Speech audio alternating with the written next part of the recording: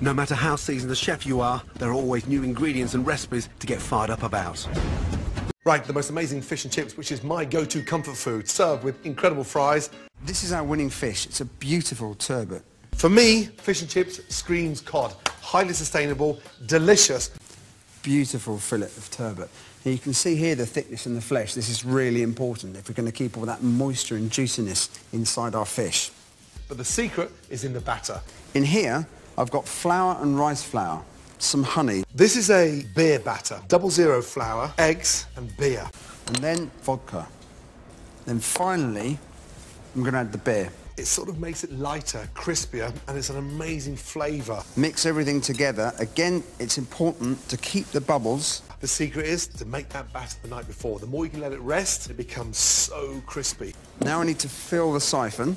Again, you can see these lumps going in. Those lumps are going to give us really wonderful little nuggets of crisp batter.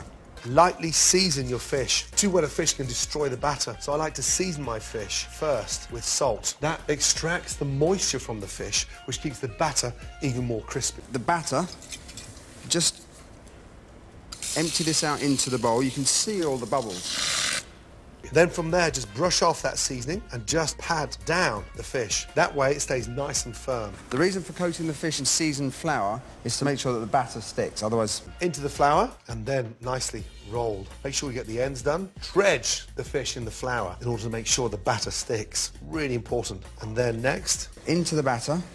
Into the batter. Make sure you dust off any excess flour. Otherwise you get these white clumps of flour underneath the batter. Into the batter. Let it sink. I like topping tailing my fish. I trim the top, trim the base. I've got an even piece of fish. If it's cut evenly, it's going to cook evenly. You know the temperature. We're looking for 220.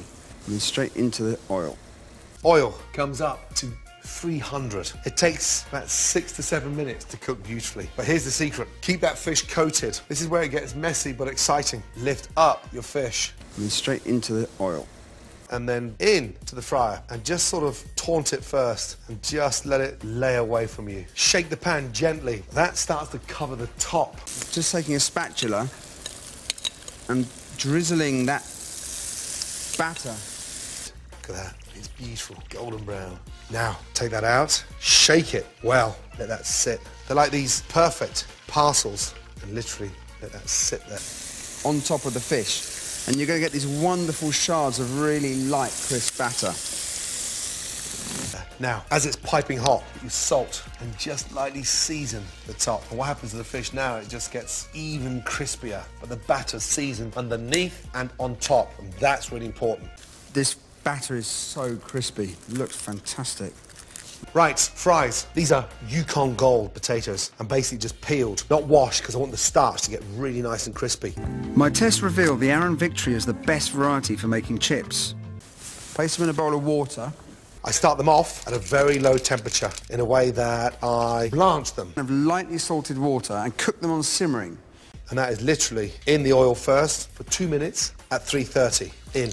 The first frying. The oil's set to 130 degrees centigrade. Blanch them for 2 minutes at 330. Take them out, let them rest. Drain them back on the cake rack and repeat the process again. Crank up the heat.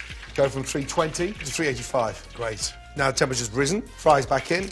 This is the third and final stage for our chips. Second time cooking, and this time it's getting them really nice and crispy. 3 minutes at 190 degrees centigrade.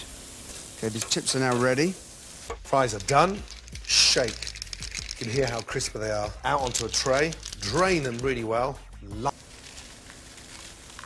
Lightly rub off the excess fat. Fresh parsley on top. A touch of paprika, and then a touch of salt and pepper. And then from there, just roll them around. You can hear how crispy they are. Now, I just want to have a look at the fish. Fish comes over. Hear how crunchy that is. Fries, place them there. Hear how crispy they are. Beautifully done. That is perfect. And there we have fish and chips, a la Gordon.